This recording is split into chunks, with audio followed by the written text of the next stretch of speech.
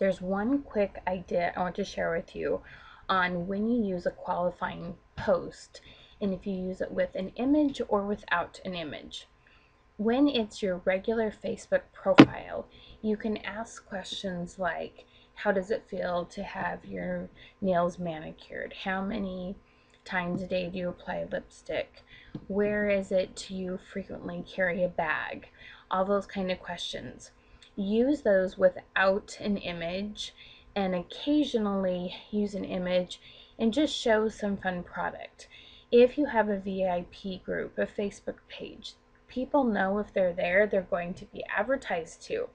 So feel free and put pictures there. So let me give you a couple ideas of what to do when you've been showing good content, you've been given lots of ideas, you're asking good engaging questions. What do you do when somebody contacts you?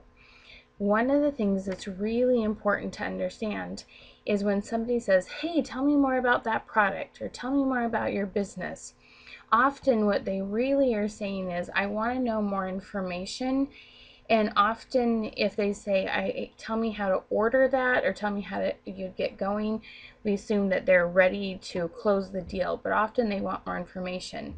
So one of the things that we don't want to do is instantly send our website, tell them about all the product information we can think of, tell them our story. What we want to do instead is say, thank you for contacting me. I want to give you the information you need. Can I ask you a couple quick questions first? That's when you go into asking simply, hey, what sparked your curiosity today? What made you contact me? Tell me what the post was or what inspired you to reach out to me. From there, you can say, tell me more about the person you are shopping for. If the reason was they contacted you was this product seemed to be a good fit for a gift.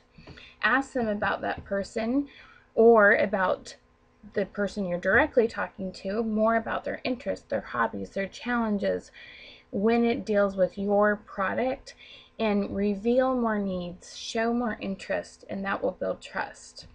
The last thing you want to do is, just like every other time we get the opportunity to talk about our product, that we first, before we start giving a whole lot of information, just ask permission. May I share a few ideas with you that have worked for others? When you do that, it creates a little bit of a referral, and it also shows that you respect their time and their interest, and you want to make sure that these are the things that are important to them. It'll build trust and a lot more sales. Go get them. Have some fun.